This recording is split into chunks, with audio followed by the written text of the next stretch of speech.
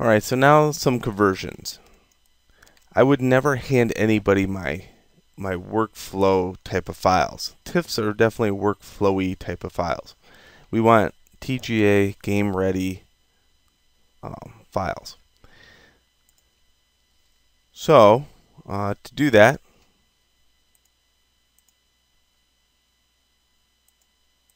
just going to close all,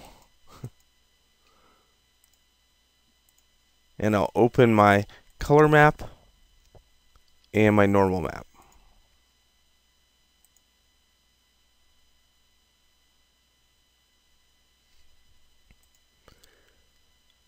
For this one, if we go to mode, you're going to see that it's on 32-bit and it needs to be on 8-bit. But if you do an 8-bit, it's going to do this. Okay? So you don't want to do that.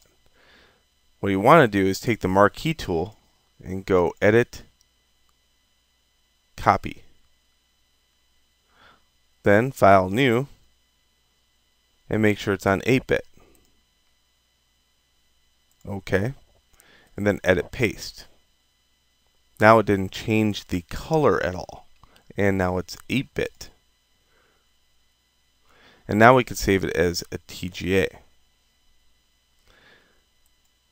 So generally I'll make a hand in.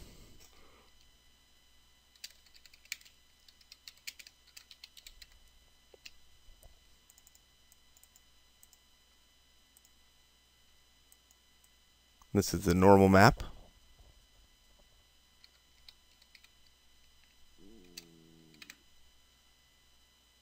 Just like that.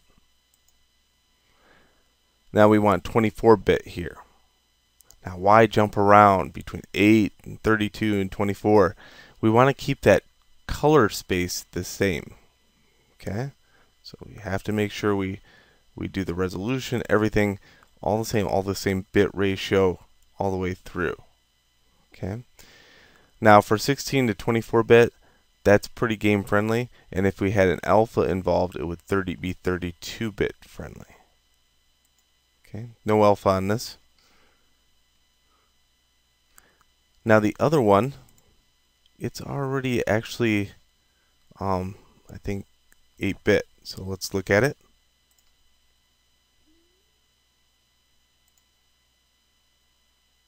Oh, it's already open too. It's over here.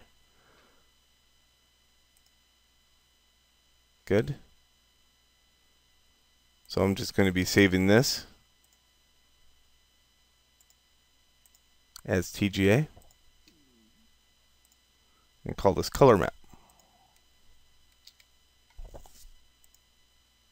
24-bit. Good. And now generally I want to keep a very nice scene handout too. This one's dirty. So I'm just going to save it.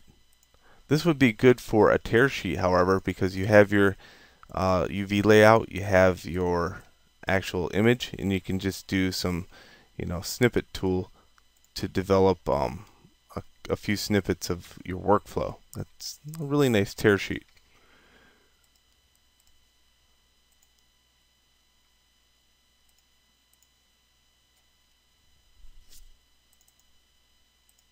And one thing I forgot, the sign. So I'm going to just export that. I like giving the client an OBJ of the file. So I'm going to put an OBJ in there. OBJ export. Now if you don't have that, it's the #1 question always asked in class where that is. Go into Plugin Manager and make sure OBJ export is turned on. It's right here if it's not. Okay, that way when you make a new scene,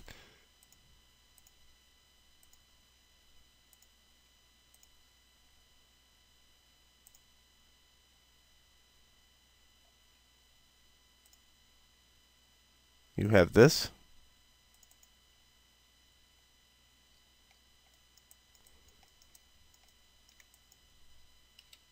And this doesn't have any data on it at all. So window, rendering errors, hypershade. Let's kill this material. Go into textures and import just the textures that we need.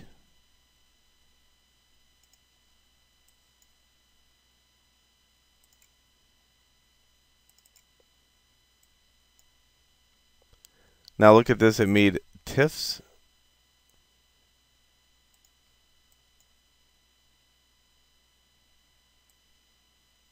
So we want the color map and the normal map.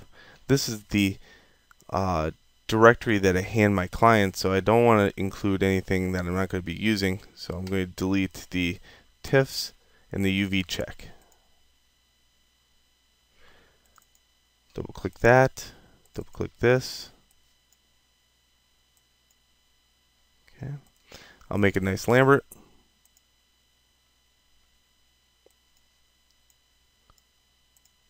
Get rid of anything that is not being used. So there's Lambert 2. We'll call this keep out.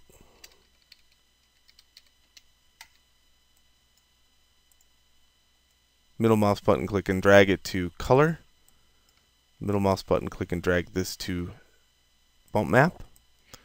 And for the bump map, you just click on the checkers and you could drop that down to tangent space. Then you middle mouse button, click and drag the ball to the object and hit 6 on the keyboard, and you should have a nice, clean, well-respected object. And when you go to high quality rendering, it should be nice and crisp. This scene doesn't have any weird Mudboxian type of stuff in it. It's just the mesh. If you go to hypergraph hierarchy, look at this. One simple object that you should rename.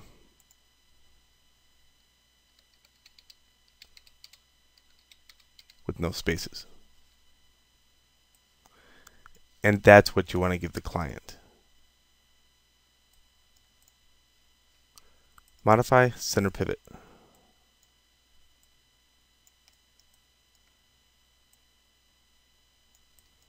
Get that to the center of the scene. Now we can treat the post in this as two separate objects, because if you think about it, you know, you might have this pegged up on a side of a building or a post. So you keep it as two separate game objects, but they share the same UV space, which is nice. So now you saved yourself, if you're going to use it with the post, you could just use the same color, the same normal map, the same color map, the same everything. You just have to go generate those. Okay. So at this point, you would have to back all the way up, sculpt the post, regenerate the normal maps, regenerate everything, and get yourself all the way back to the point where it would have the post colored. And I love doing that. Now the student brain is like, whoa, that's a lot of work. I have to go all the way back to do this.